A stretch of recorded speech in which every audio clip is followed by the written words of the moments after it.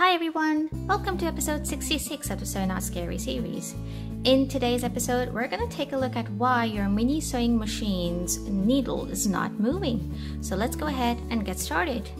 I'm going to begin by preparing the machine for opening up. So the usual things, I'll remove the plate cover, the bobbin, the battery compartment, okay? And then start opening the machine.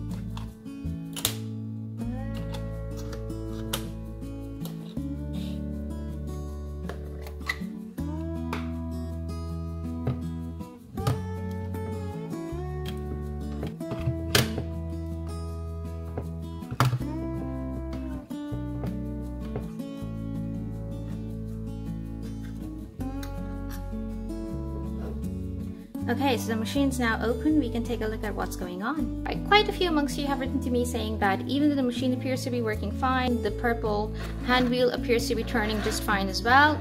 The only thing is, the needle's not going up and down. So that needle right there, it just doesn't go up and down. And how can we fix it?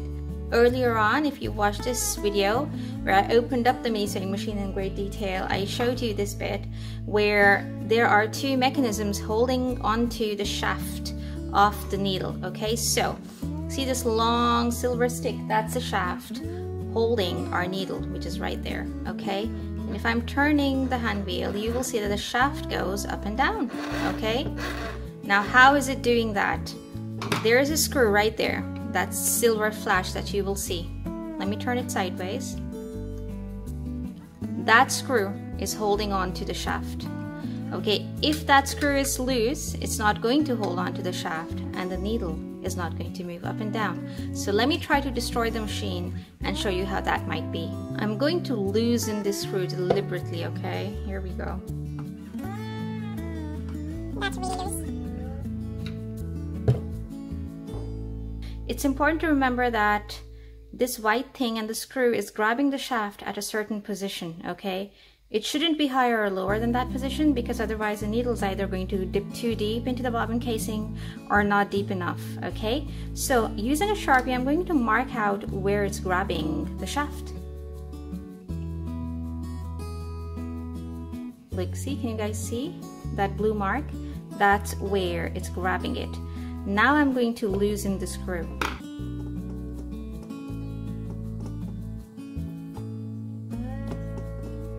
I know that's really loose now.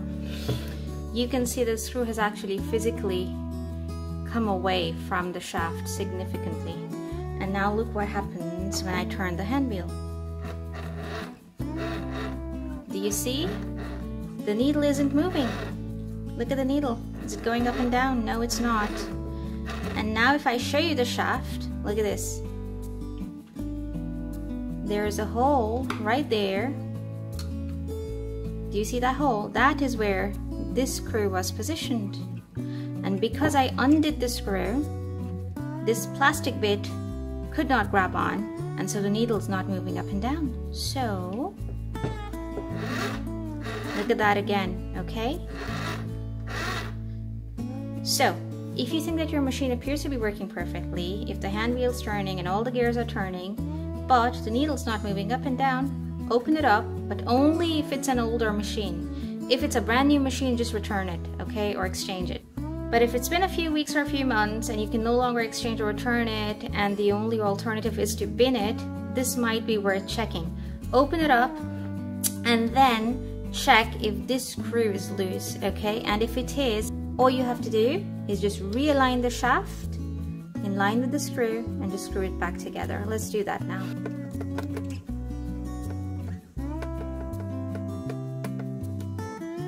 Now let's see if the needle will move up and down. There you go. See? It's moving again. So if the needle shaft is disconnected from the up and down lever through that screw, all you have to do is realign and retighten the screw and your needle should start going up and down. I hope this was helpful, guys. Don't be afraid to open up your machine if it's old and the only alternative is to bin it, okay? Because it might just rescue the machine before you throw it out. I hope this was helpful. Thank you so much for watching. If you liked this video, please do hit like and subscribe to the channel for more mini sewing machine related tips, tricks, and tutorials. I shall see you guys soon. Bye!